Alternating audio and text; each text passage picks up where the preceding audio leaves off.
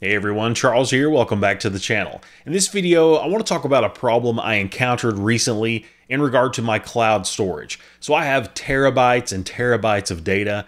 It was going to cost me a lot more to expand my Dropbox than it would be to get a second cloud service provider. So I ended up going with Dropbox and Google Drive, but I needed to transfer some of my Dropbox files over to Google Drive. I found out that this wasn't as simple as I hoped it would be without downloading those files locally to my machine. Now, with many terabytes of data, I don't really have the local storage to be able to do that. Additionally, it was going to cause me a lot of manual labor. So a tool that I found that will perform this is called Rclone. So in this video, I want to take a look at how you set that up, how you can get that to interact with your various cloud service providers, and how you can use that to easily clone data between those different cloud instances. Let's jump in and take a look. So as I said, my Dropbox folder currently is almost full. I have almost 3 terabytes of data inside of there, and I've reached the point where I would have to upgrade to a tier that would cost me almost 3 times as much per month. So the solution that I've done, instead of doing that, I have paid for a Google Drive subscription that gives me 2 terabytes, and that works out to be much cheaper to use both of those services as opposed to only one service. So that left me with the problem of how do I download all of these terabytes of data and transfer some of those over to Google Drive. Now, in my case, I didn't have any external storage available to download all of those Dropbox files. I keep those online only versions. I don't store those locally. So I didn't want to go through the trouble of having to try and download those individually, move them over to Google Drive, then delete them off of my local drive. It was just going to be a long, tiresome process. So I found this solution called Rclone. You can see the website here at rclone.org. And this program is designed to manage files on cloud storage and to interact between different cloud vendors. So it's really handy, it's free. I've really liked this tool, so I wanted to show you how I use that to transfer information easily between my cloud instances. This is the download page that we're looking at, and of course you'll see installers for Windows, Mac OS, for Linux. If you scroll down, you'll of course see some command lines, some terminal commands for installing that as well, which is the method that I'm going to walk you through here. Now, I am on an Ubuntu machine, and this is actually a virtual machine that I can leave running in the background to take care of this. I didn't even bother installing this on my local machine. I just got a free Ubuntu virtual machine, and I'm going to use that to transfer this data. So let's take a look at how we could do that. First off, how do we install Rclone inside of Ubuntu? And it's very simple to do if you're familiar with using package managers like apt inside of Linux. All I have to do is say sudo apt install Rclone and hit enter. This is going to prompt me for my sudo password. So I'll put that in. And then you can see, of course, in my case, I have 0 newly installed because I already have Rclone in place, but I wanted to show you the command. Another helpful thing that Rclone has is something called an Rclone Browser. This gives you a graphical user interface to be able to interact with those cloud instances if you prefer to do that rather than using the command line interface. So I'm going to arrow up, and I'm also going to say sudo apt install Rclone-browser. Once again, you'll see I have 0 newly installed because I do already have that on my system. And let's go ahead and open up the Rclone browser. You can see that that comes up here. And by default, that's going to load our remotes page. You can see our remotes tab here at the top. And of course, at the moment, that is empty. And when it says remote, it's referring to a remote cloud instance. So this is where we're going to add in our cloud providers. And to do that, you'll notice a config button here at the bottom. When we click that, it's going to open up our terminal and it's going to walk us through the configuration for a new remote. So of course, the option that I want to choose is in for new remote. It wants us to give that a name. That name is locally relevant, something that we would recognize when we look at that in our Rclone browser. So I'll start with Dropbox, and I'm just going to name that Dropbox so that I know what it is. I'll hit enter. Now it's asking me for what type of storage is this? And you can see it outputs a long list of possibilities which Rclone can interact with. You'll see OneDrive listed here. We can see our Google Photos. What I'm looking for, of course, is Dropbox. And you can see that right here. That is option number 9. We can see the number 9. So I want to go back down. I want to choose 9. Now this asks for a client ID. The output says we can normally leave this blank, so we can just hit enter. The same thing with our client secret. We can normally leave that blank as well. No need to worry about that. We're asked if we want to edit an advanced configuration. In my case, I do not, so I'll say no. And then it asks, do we want to use autoconfig? What autoconfig is going to do is it's going to launch a browser, and it's going to ask us to authorize Rclone to interact with our cloud provider, just as you would if you were signing into any new app or any new system. So I'm going to say yes, and you'll see this will launch my browser, and this takes me to a Dropbox authorization page asking me to sign into Dropbox in order to link that with Rclone. So I'm going to do that. I'm going to sign in with Google. I'm going to click my Google account. I need to verify that I do want to allow Rclone to interact with Dropbox. Now, as someone who is security conscious, I certainly always take pause when I authorize any applications to interact with things like Dropbox or Google Drive. But with the case of Rclone, this is open source. There are tons of open source contributors. So I know that people have combed through that and have not found data tracking attempts in the code. But again, just realize you are opening yourself up to a little bit of a risk here. If you are really worried about that, you can go back to the Rclone website and read through their documentation about creating your own client ID, that part that we skipped over and just left as the default blank value. You certainly can do that to add in some security. In my case, I'm going to click the Allow button to continue here. Then you can see my success message saying we're all done. Please go back to Rclone. So I can close this browser, and now we see my Dropbox instance listed here in the remotes. We need to say, yes, this is okay by entering Y, and then it will continue. We are able to either quit. We can do some things against this existing remote. We can delete that. We can copy it, rename it. In my case, I want to create another new remote. So I'm going to say in once again. I'm going to name this one Google for my Google Drive instance. As we did previously, we want to find Google Drive in this output.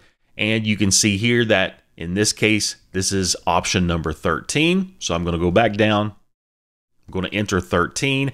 Again, I'm going to leave my client ID and client secret blank. Here's something different from what we saw with Dropbox. We need to choose what type of access we want to give to this drive. In my case, I'm going to allow full drive access to be able to completely copy and alter everything that I need to.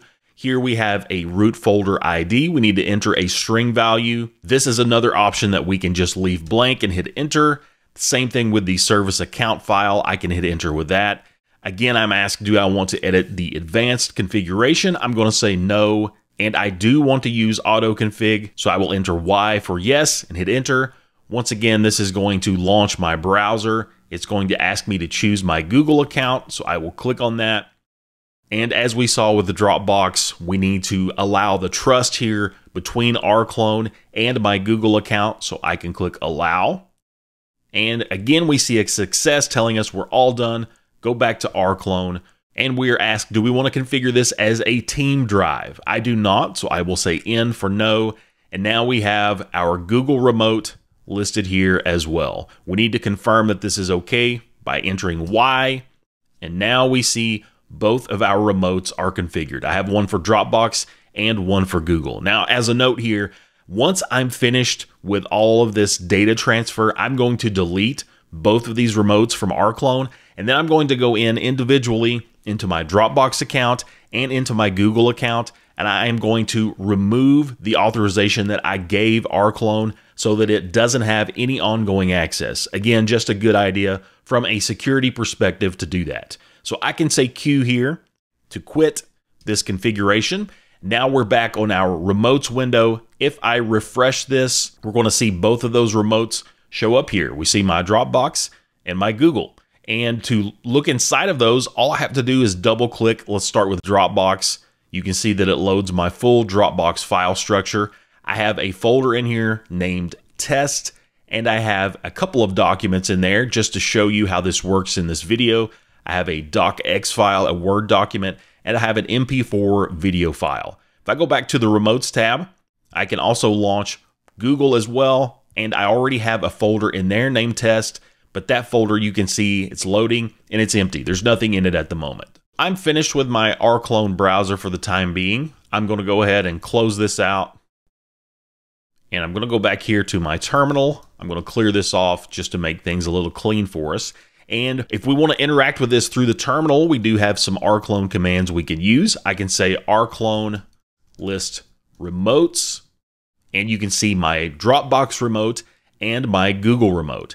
Now, if I want to see what's inside a particular file structure, I can do that as well from this terminal. I can say Rclone ls, a list command. That's a typical command used within Linux or Ubuntu. I want to enter my remote first, which you can see from the output above is Dropbox followed by a colon. Then I want to follow that with the path for the folder that I want to look inside of. In my case, I had a folder called test right under the main Dropbox folder. So if I use that, we can see both my Word document and my MP4. If I arrow up and do an ls against my Google Drive under that same folder, _test, this is going to come back as empty, no output, just as I would expect. Now, one thing that I really like, if I want to check the differences between these folders, I can say Rclone check, and I can indicate each of my remotes. So I'll say Dropbox, followed by the specific path that I want to check against. By the way, if you put only Dropbox : in there, it's going to compare your entire Dropbox folder to the Google Drive folder. That's a lot of data, so I don't want to do that at this moment.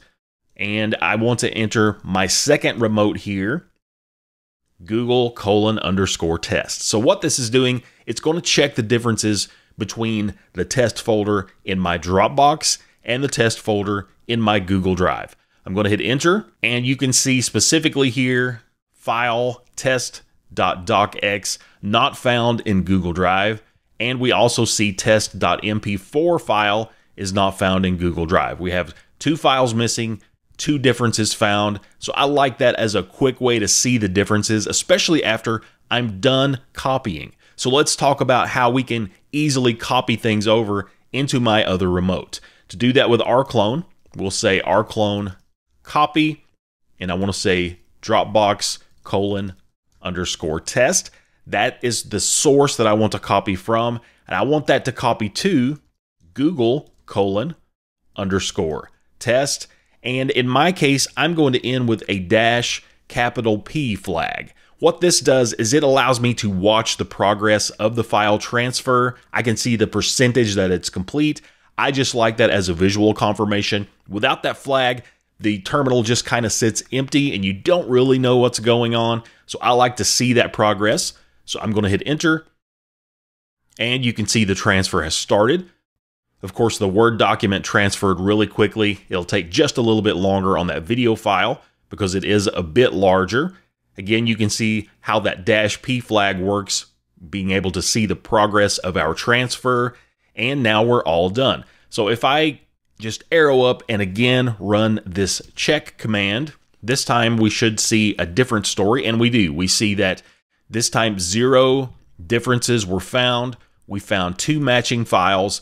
So that lets me know that my copy command was successful. I can also arrow all the way up and do an ls inside this Google test folder. And now we see both of those files inside of Google, whereas previously that was blank. We can also now look visually in our Rclone browser as well. If we want additional confirmation of this, we can launch our Google Remote.